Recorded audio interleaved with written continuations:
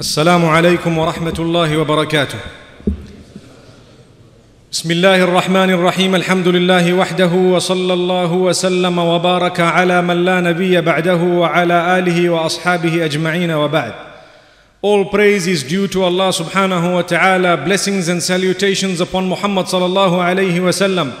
We ask Allah subhanahu wa ta'ala to bless him and all his companions, and to bless every single one of us, and to accept from us the sacrifice that we are making in this month of Ramadan.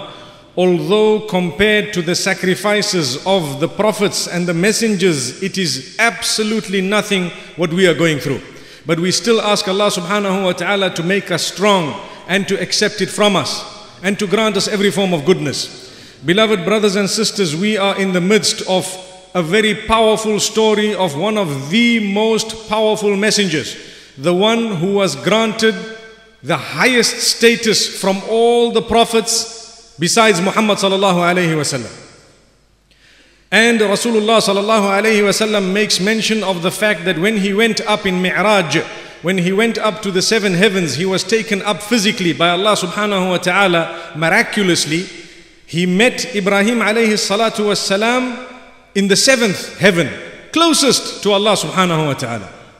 Now I'd like to share with you something very, very powerful. Allah subhanahu wa ta'ala describes this young Ibrahim alayhi salatu wassalam as one with a pure heart, a perfect heart, the heart that had no spiritual defect at all. Listen to what he says after he makes mention of the story of Noah, may peace be upon him. Allah subhanahu wa ta'ala says, وَإِنَّ مِن شِيعَتِهِ لَإِبْرَاهِيمَ إِذْ جَاءَ رَبَّهُ بِقَلْبٍ سَلِيمٍ.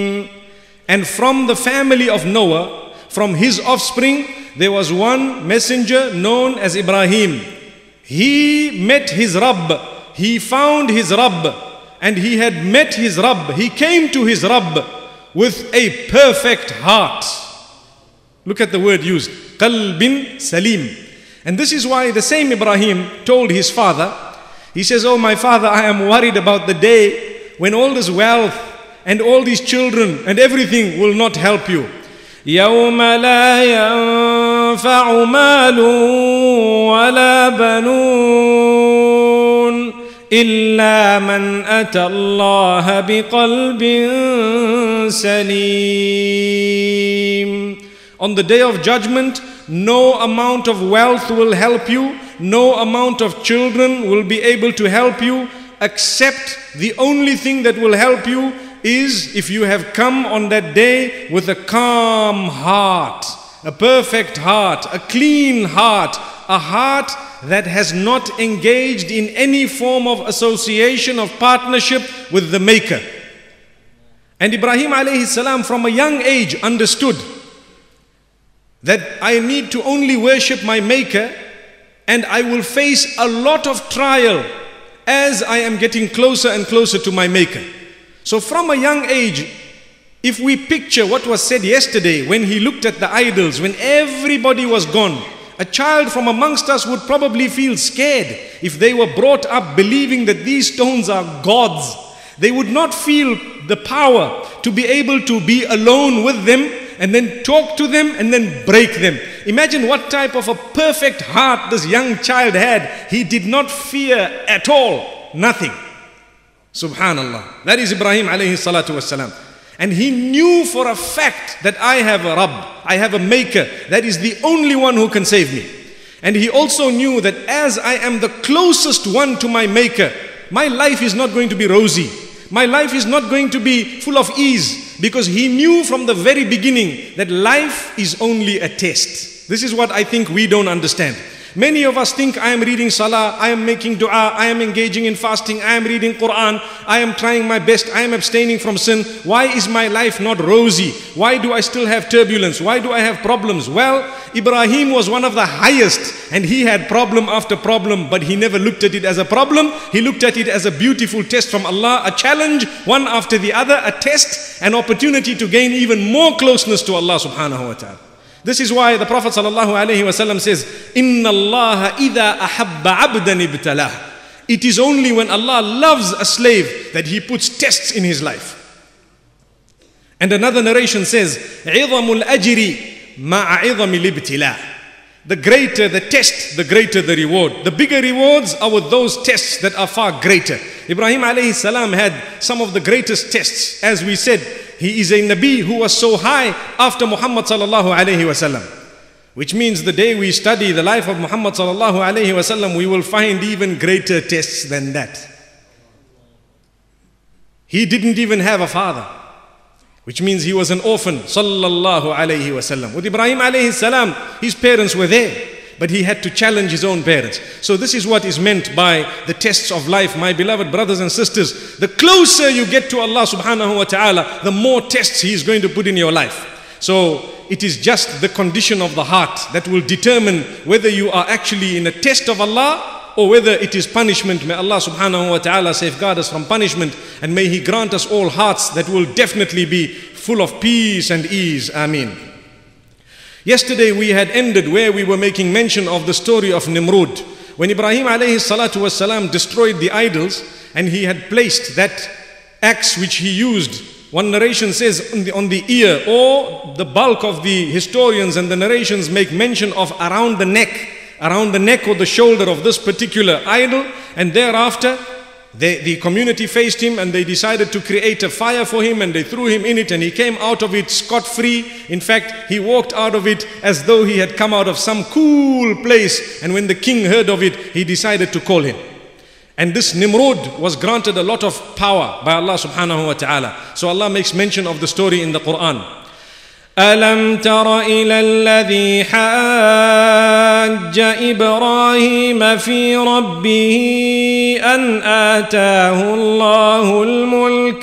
Do you see the one who decided to argue and debate with Ibrahim regarding Ibrahim's Rabb, regarding the one whom Ibrahim was worshipping, just because Allah had given him kingdom and Allah gave him authority? Which means if he did not have that authority, he wouldn't have called Ibrahim alayhi salam to debate with him. May Allah subhanahu wa ta'ala make us from those whom, when Allah has given us a little bit of the authority on land, it humbles us down, and we become closer to the ground as possible, and we return and surrender to Allah subhanahu wa ta'ala. إِذْ قَالَ إِبْرَاهِيمُ رَبِّيَ الَّذِي يُحْيِي وَيُمِيتُ قَالَ أَنَا أُحْيِي وَأُمِيتُ. There were people who used to worship this king. He used to call himself a god.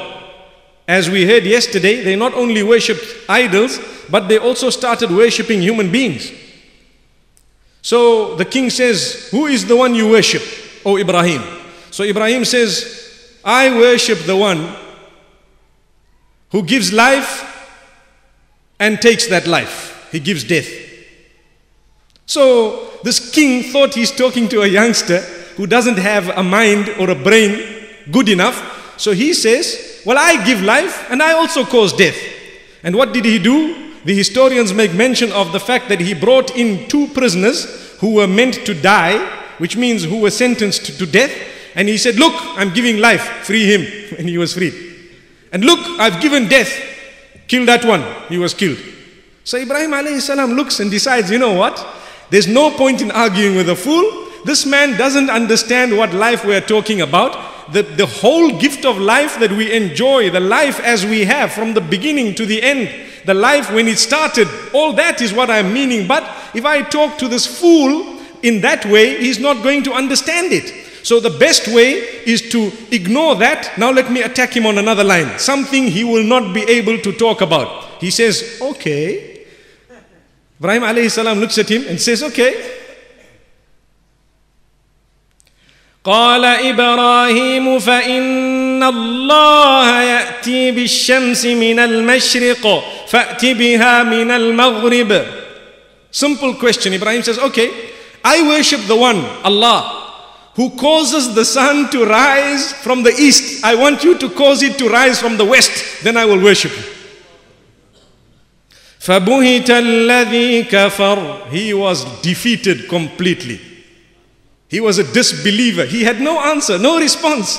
Imagine a young man shab, telling a king without fear. Why? Because he had a qalbun salim. He had a clean heart, solid. He knew nothing can harm me besides Allah. Allahu Akbar. So Allah says, Wallahu la yahdi al-qawm al-zalimin. Allah will not guide those who are oppressors. The lesson we have to learn from that. If we are oppressors, yes, the term dhulm is used to mean and to refer to shirk, to refer to association of partnership with Allah. That is the greatest dhulm. And this is mentioned in the Quran. Inna ash-shirka la dhulmun azim. Definitely, association of partnership with Allah subhanahu wa ta'ala is the greatest form of oppression. Greatest.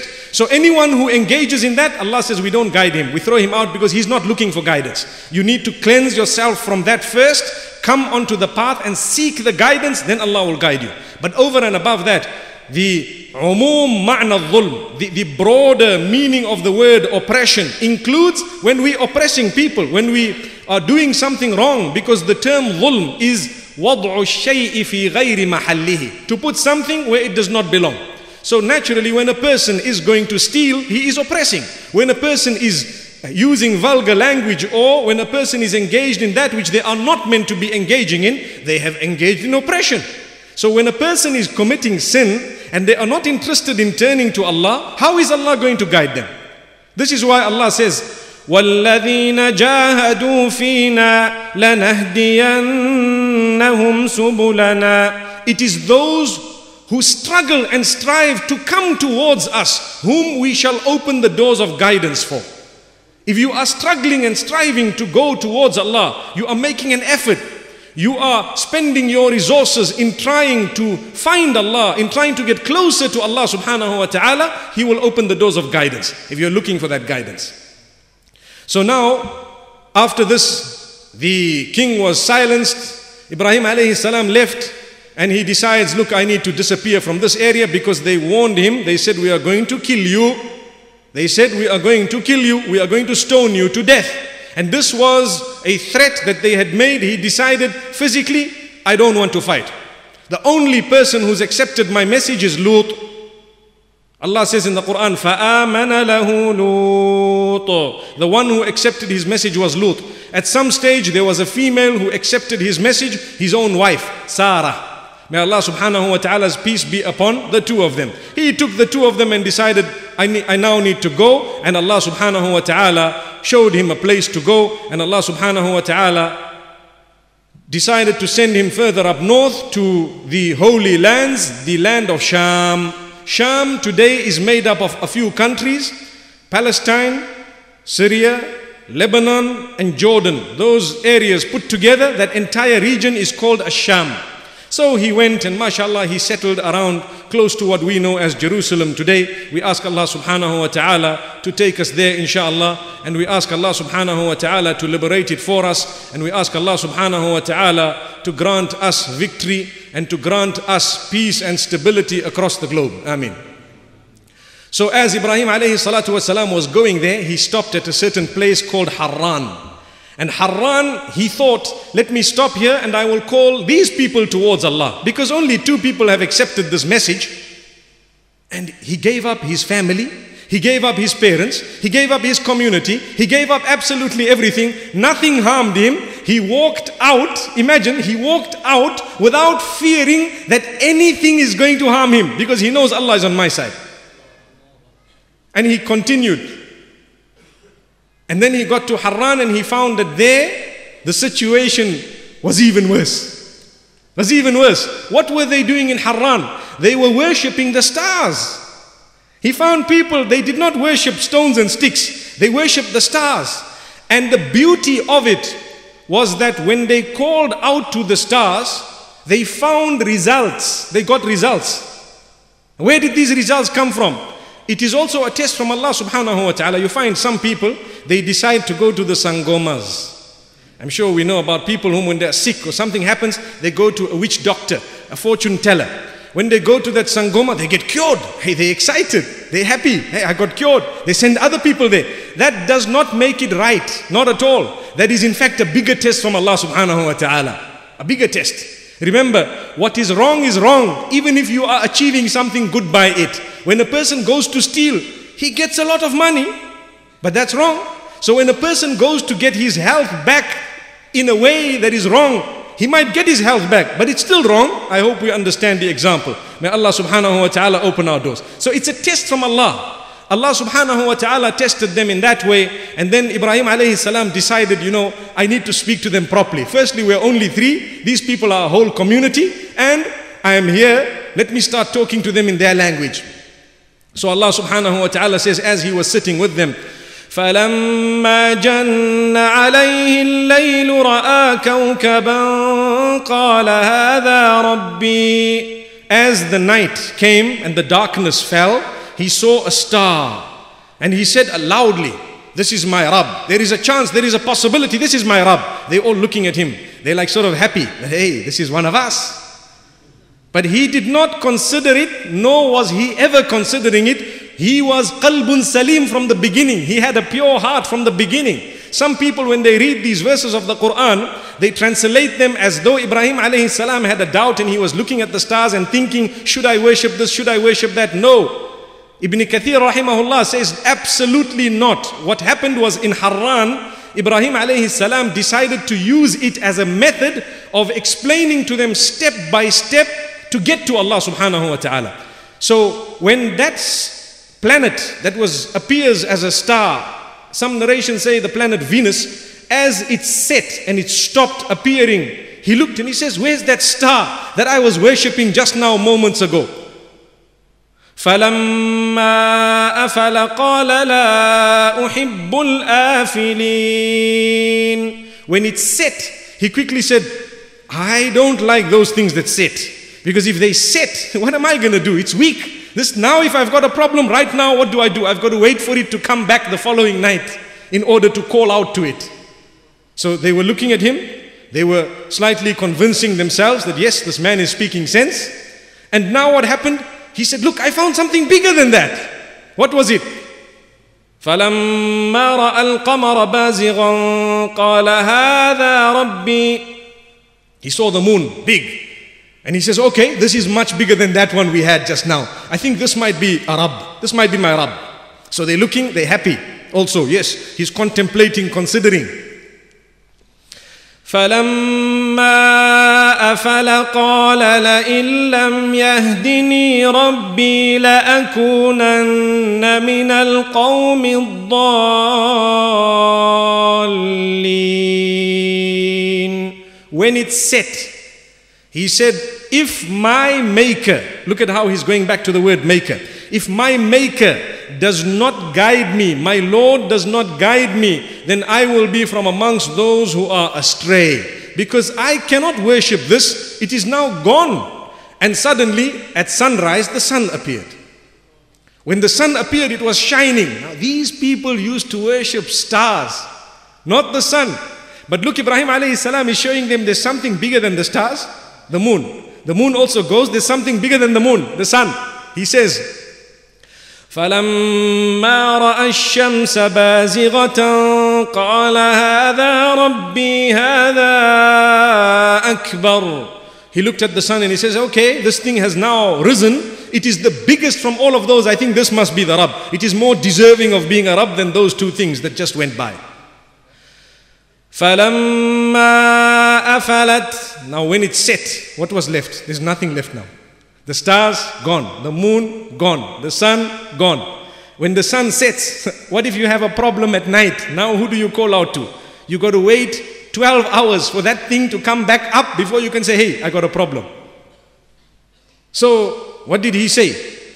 قَالَ يَا قَوْمِ إِنِّي بَرِيءٌ مِّمَّا تُشْرِكُونَ إِنِّي وَجَّهْتُ وَجْهِيَ لِلَّذِي فَطَرَ السَّمَاوَاتِ وَالْأَرْضَ حَنِيفًا وَمَا أَنَا مِنَ الْمُشْرِكِينَ.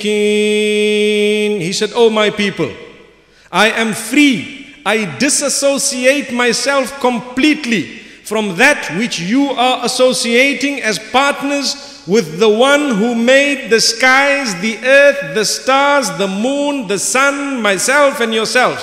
whoever made me, you and all these creatures in existence, whoever he is, I owe my entire worship solely and only to him, and I will never ever associate a speck of partnership with that maker of mine.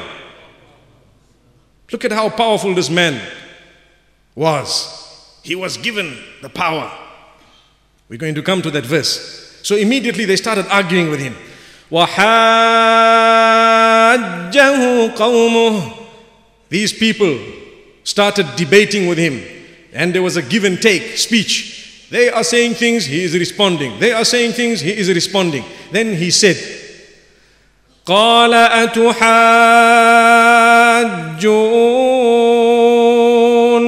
فِي اللَّهِ وَقَدْ هَدَانِ.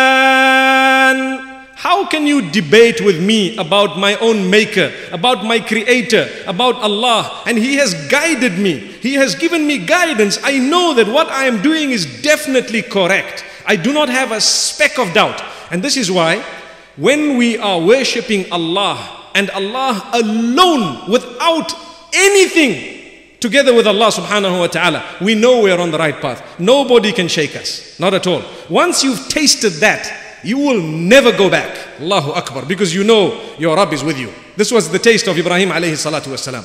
When he tasted that I am worshipping Allah alone, there was nothing more he needed. He could argue, he could debate, he could destroy those that were called gods besides Allah. Today, if we are to walk into a place and we find people worshipping stones and sticks and so on and what have you, and you know, if we had to purchase a house and in it we found all these things, we would rather call the previous owners and say, look, take your things away. Some people might feel scared to dispose of this and to destroy it. Why? You just bought the house. You can actually destroy it and fulfill the sunnah of Muhammad sallallahu alayhi wa sallam and the sunnah of Ibrahim alayhi salam and get closer to Allah subhanahu wa ta'ala.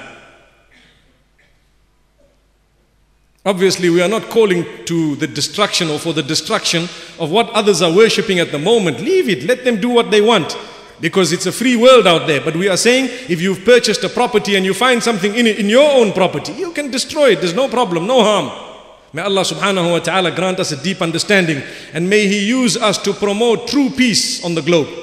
And may He use us really to serve His cause. And may He use us to let the masses turn to Islam. So Allah subhanahu wa ta'ala speaks about this debate. And after that He says, وَلَا أَخَافُ مَا تُشْرِكُونَ بِهِ. I do not fear anything that you are associating as partners with Allah. إِلَّا أَن يَشَاءَ رَبِّي شَيْئًا. They can do nothing to me unless my own creator wills that something bad happen to me or anything happens to me. They cannot harm me, they cannot benefit me. I don't fear them at all. The only thing I fear, if Allah subhanahu wa ta'ala, my maker, wants something, it can happen. If He doesn't want it, it won't happen. Then he tells them, he asks them a question.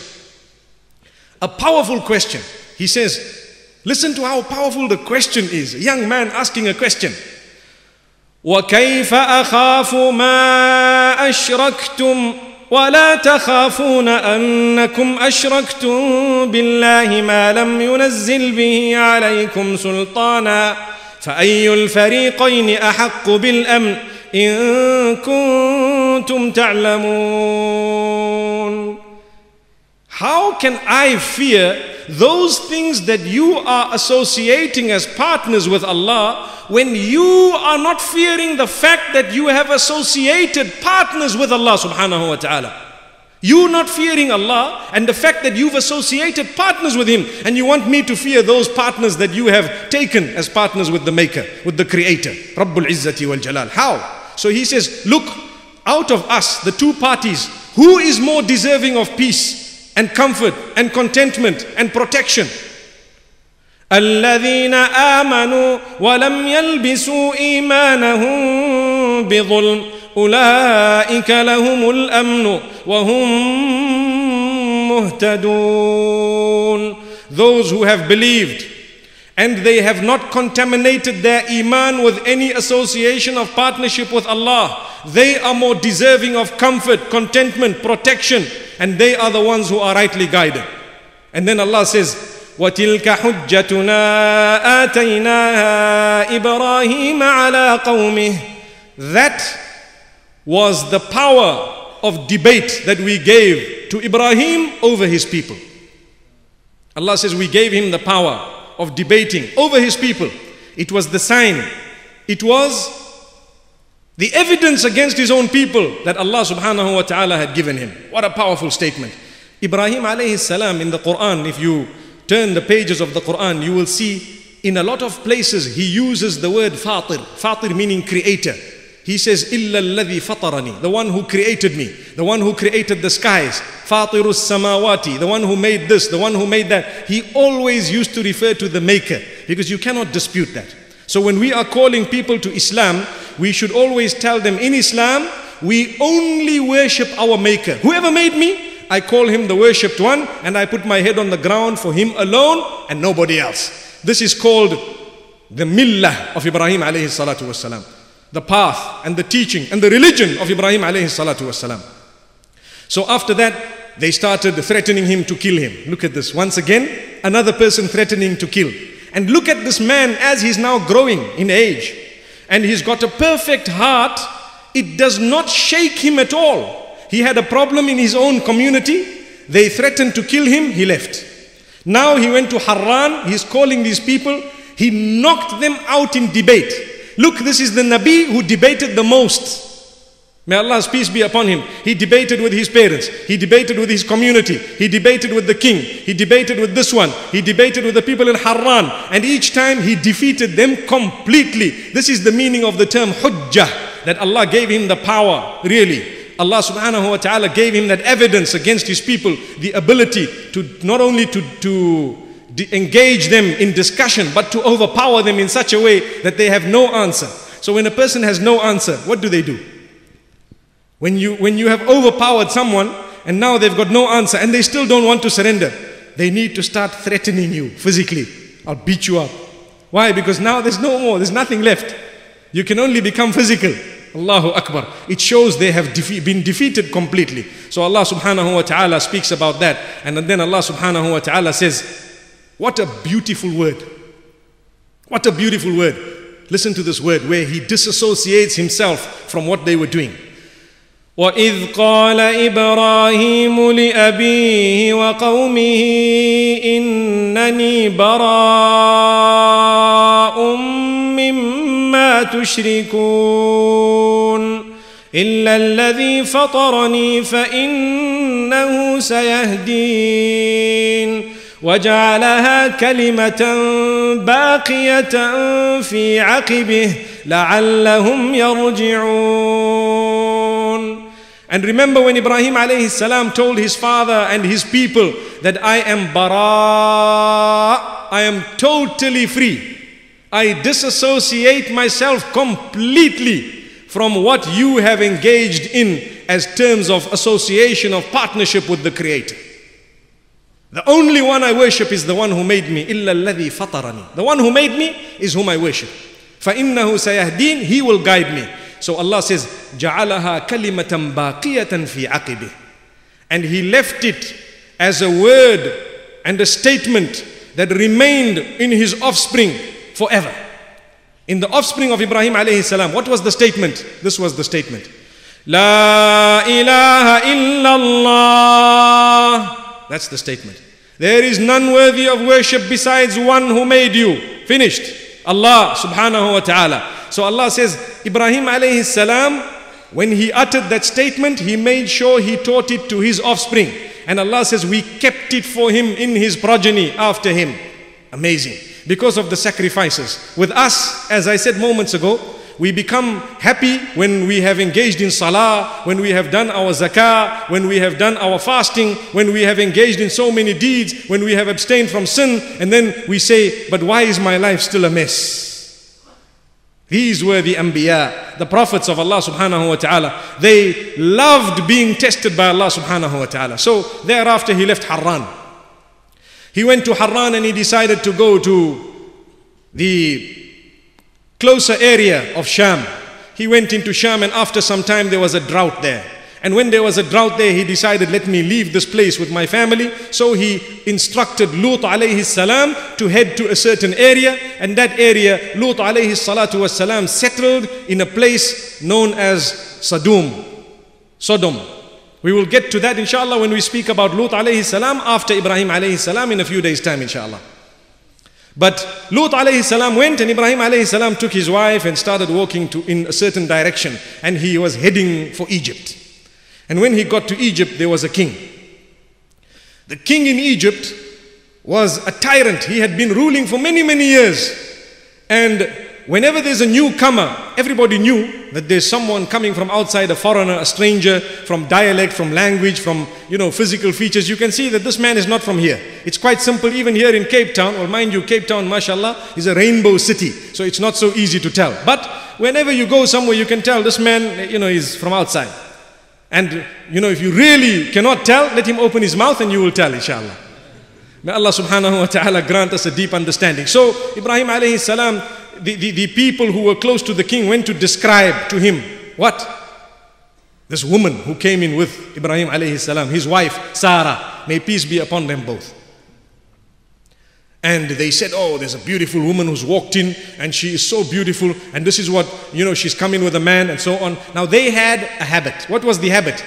Whenever there was a man who was married to someone and they wanted her, they killed him off. Done. Kill him off and take her away. It's over. So they said, bring her. The king says, bring her. So as they came to Ibrahim, who are you? And what is happening? He understood immediately that these people, they have a bad intention. So the hadith of Abu Hurairah radiallahu anhu, there is a narration where the Prophet sallallahu alaihi wasallam says, Ibrahim alayhi salam, he had to use a certain type of statement 3 times in his life, which, although it is not a clear-cut lie, but the way it sounded like a lie, thrice. The first time was when he told them, look, I'm sick. When he wanted to destroy the idols and he says, Inni saqim, I am sick. What he meant is not I am physically sick, although that's what they understood. He meant I'm sick and tired of what you people are doing and I don't want to come. Secondly, Allah subhanahu wa ta'ala has made mention of how Ibrahim alayhi salatu was salam, when he destroyed those idols, they told him, who destroyed these idols? He looked at them and he says, بَلْ فَعَلَهُ كَبِيرُهُمْ هَذَا فَاسْأَلُوهُمْ إِن كَانُوا يَنطِقُونَ. I think it's the big one here that did it. Why don't you ask him and he might tell you if he can talk. Now this was obviously something that was common sense. We can't call it a lie, but for them it was a lie because they actually thought, yes, maybe, and then they realized quickly that no, this can't happen. So that was the second one. The third one was now when the king sent a message and they're asking, who's this woman with you? He said, it's my sister. And they had separated the two. Why did he say my sister? If he said it's my wife, they would have killed him and taken her away. But now that he says my sister, that means there's a problem there. Because now she probably has a family and what have you and so on and not married. So we can still take her and we don't need to kill him. We can take her, we don't need to kill him. So at least his life was saved. Life-saving, mashallah. With us, forget about life-saving. We lie on a daily basis. On a daily basis. For nothing sometimes. Allahu Akbar. Allah open our doors and grant us understanding. A man comes in, they ask him simply, what happened? He says, hey, today I made 50,000 rands. Why do you want to lie? And in your pocket there's nothing. You just want to seem like a big guy. That's all. Allahu Akbar. May Allah open our doors. I mean, these are just little lies that people don't understand. Allah subhanahu wa ta'ala tells us with the lips of Rasulullah sallallahu alayhi wa sallam, وَإِنَّ الرَّجُلَ لَا يَكْذِبُ حَتَّى يُكْتَبَ عِنْدَ اللَّهِ كَذَّابًا. A person who lies will continue lying until they are written in the books of Allah that this man is a liar. So let's abstain even from the little lies. Imagine Ibrahim alayhi salam, it wasn't a lie as such, but he had to save his life. And then listen to what happened. They had separated the two. They asked him questions separately. Who's this woman? So he says, she's my sister. Now, they said, okay. They left them, and as they were now taking them, he quickly looked at her and he says, hey, look, this is what happened. They asked me who you are. I said, you're my sister. And remember, make sure you also utter the same statement. We don't want conflicting statements between us here. You say something, I say something, there's a problem. So mashallah, Allah gave him the opportunity and the chance to quickly let her know. She understood it. And he said, look, they're heading for you. They're probably planning something. Remember, you have a maker. He will protect you. Allahu Akbar. No stone, no idol, no nothing. Nothing. They were not worried, not at all. I told you, qalbun salim, heart which was perfect. He knew Allah's there. So what happened is, they called her in. Who are you? This is what my name is. This is where I come from. And who is that man? Well, he's my brother. Now Ibrahim alayhi salam had told her already that, look, I'm not lying. You know, you are my sister in Islam. We are the only two believers here. We are the only two believers. You are my sister in Islam. You know? Subhanallah. Now we use the term sister in Islam wrongly sometimes. You know, we ask Allah subhanahu wa ta'ala to open our doors. Really, when it comes to the issue of intermingling, when it comes to the issue of other items that are haram, not allowed by Allah subhanahu wa ta'ala, you tell a man, look brother, why are you doing this? He says, well look, she's my sister in Islam. Fair enough, we are using it in the wrong way. With Ibrahim alayhi salam, he used it correctly. He quickly explained to her. She understood that this is my husband. He's not lying. And at the same time, this is what I need to say. So when they asked her, she happily said, he is my brother, meaning brother in Islam. And at the same time, the king decided, right, he called the women folk to adorn her, and he says, I'm marrying her and we're taking her, and now place her in the bedroom and get her ready. Astaghfirullah. May Allah subhanahu wa ta'ala grant us protection. She made a dua. She says, oh Allah, I have worshipped you and you alone. And Ya Allah, I have kept myself pure and clean for my husband, completely pure. Ya Allah, you protect me and safeguard me. And what happened? There are 3 different narrations as to exactly what happened, but the conclusion is the same. Let me mention all 3, because sometimes when you're reading the story, you might read one of the 3, and I will tell you which one is the most correct as well. The first, they say that as he went to touch her, when he got to the room and he went to touch her, she made a dua, and he was suddenly paralyzed by his hand. He couldn't move further. So it was just him and her. So he says, if you pray to your Lord to cure me, I'll release you. So she prayed to Allah and said, Ya Allah, cure him. So as he was cured, he dropped his hand and he went for her again. So he was stuck for the second time. Now she's worried because she's a woman, she's all alone. Ibrahim alayhi salam is elsewhere. He's also making dua, most probably. And then when he was frozen for the second time, paralyzed, so to speak, he said the same statement for the second time. You make dua, you call out to your Rabb, and if I'm cured, I will release you. Imagine, he knew that I can't call out to my gods, because my gods, firstly, he used to call himself a god, and secondly, whatever they used to worship in terms of stones, it's not going to help him at all. So he knew that that's the God. You know, sometimes we have people of other faiths who come to us as Muslims and they tell us, you know, bring us that Zamzam from Mecca. Why? They have yaqeen in their hearts. There's something about it. Allahu Akbar. Wallahi, it's happened to me. And people will come and say, look, we want the religious leaders from your religion to come. Why? They're trying the buttons. It's like a lottery. You know, if we're not cured by here, we're going to try there. We're not cured by there, we're going to try there. May Allah subhanahu wa ta'ala safeguard us. This man knew that the reason why I am being paralyzed is for this. The third time the same thing happened. She made a dua for the third time, and then he called his people and he said, you know what? You've sent me a devil. She's not a human. Send her away. So the third time. My beloved brothers and sisters, when people plan to commit a sin, Allah creates a barrier through His mercy between them and the sin.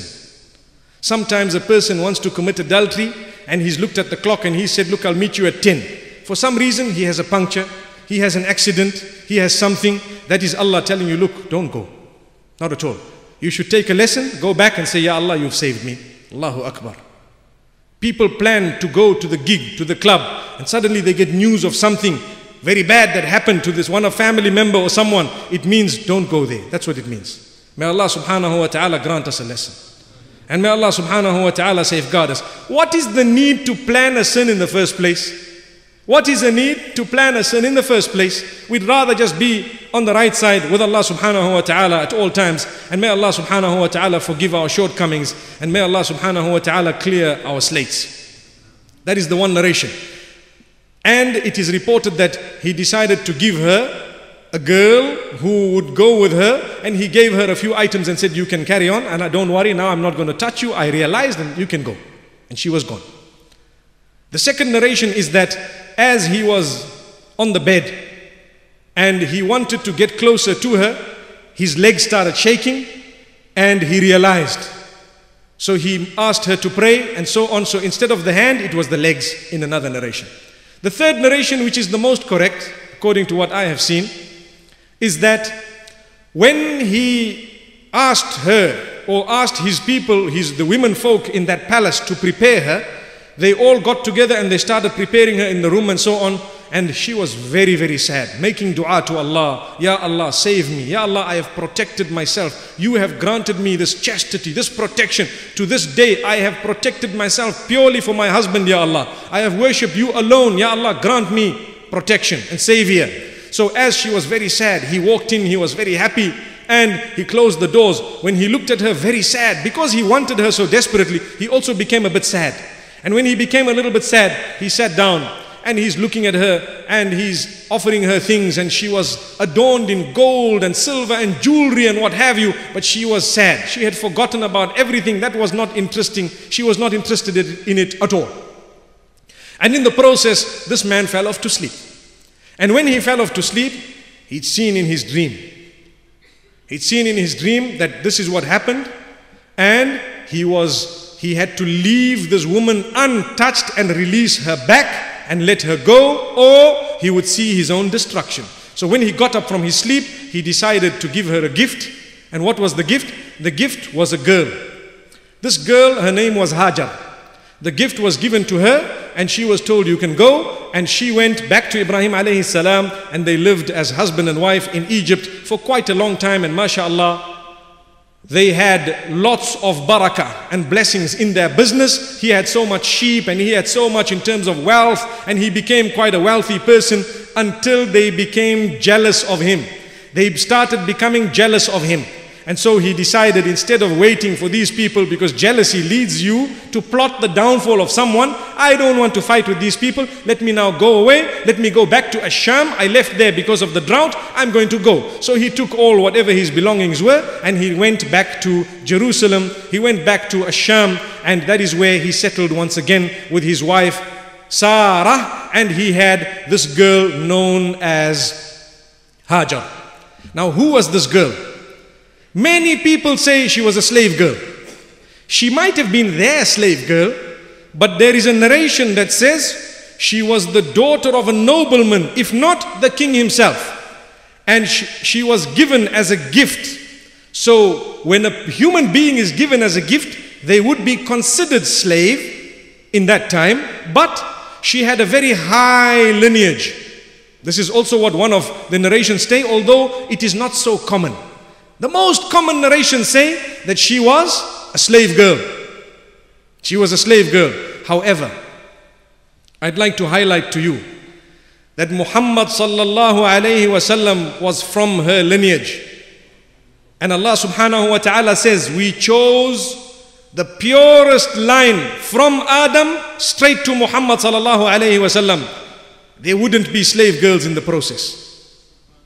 So it's important for us to know that some of these narrations that do not appear in the Quran or in the correct narrations of Rasulullah sallallahu alayhi wasallam, at times we have to search for more narrations and to see until we get to a narration where it is stated that she was not a slave girl, but she was given as a gift from the noble families of Egypt. May Allah subhanahu wa ta'ala grant us a deep understanding. And inshallah we will continue the story tomorrow, seeing that we are beaming live on many streams over the internet, on many radio stations and so on. I think it's important for us, inshallah, to stop here and to continue, inshallah, tomorrow until we meet again. Wa sallallahu wa sallam wa baraka ala nabina Muhammadin subhanallahi wa bihamdih. Subhanakallahumma wa bihamdika nashhadu an la ilaha illa anta nastaghfiruka wa natubu ilayk.